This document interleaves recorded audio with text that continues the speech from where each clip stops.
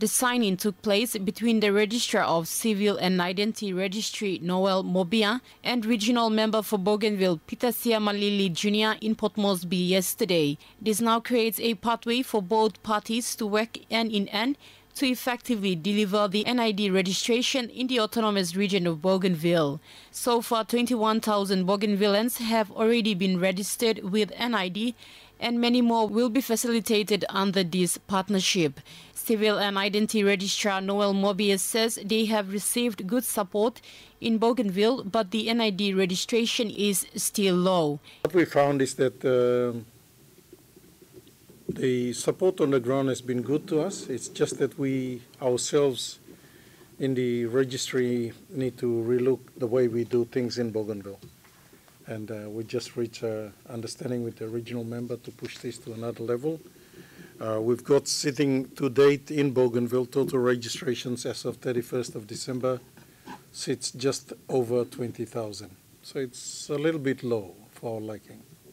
Regional Member for Bougainville, Peter Siamalili Jr. says they are supporting the rollout of the NID because data is important for any development. It says this MOU is the way forward to bridge any existing gaps. I strongly believe that this is the tool for any province and a country. In order to develop, they must have this data. So in this period of time right now, whilst we are now engaged in this MOU going into the future, this MOU begins the bridge for us to ensure that we link up all the other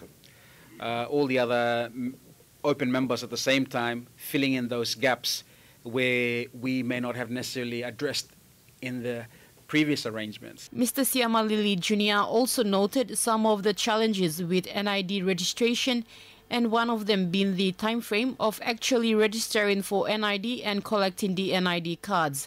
He says this is something they want to improve on through this partnership. One of the challenges that we face with the normal, ordinary Papua New Guinean, in this case the Bougainvillean, is the time that they register and the time they expect to get the card. They lose hope, they lose trust. And the people that are on the ground are the ones that get to manage that expectation. Because they get excited. They hear about all the good things that being registered and having an NID can do for us going forward. But at the same time, it's them receiving the card that is one of the biggest challenges.